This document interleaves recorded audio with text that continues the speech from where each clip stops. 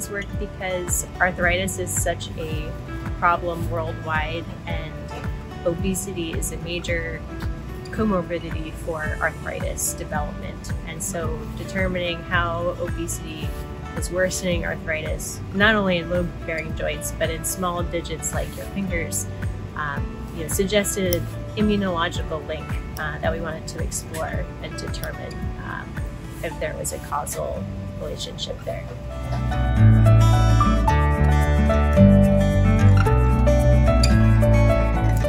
So far, we've learned that your adipose tissue can harbor arthritogenic T cells that can be deployed to your joints to worsen arthritis severity.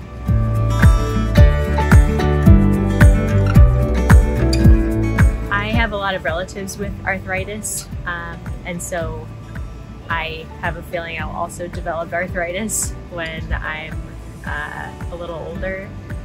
So personally, it affects many people that I know.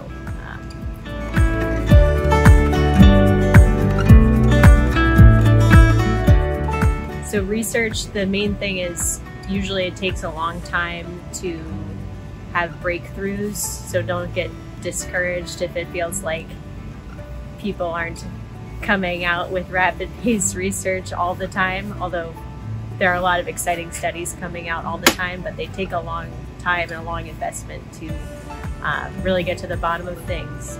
The other thing that I would love people to know about research is that human samples and participation from people is so helpful to the research process. If we can get a human sample to help us study the disease, it's incredibly valuable and really helps us understand disease mechanisms better and relate it back to humans.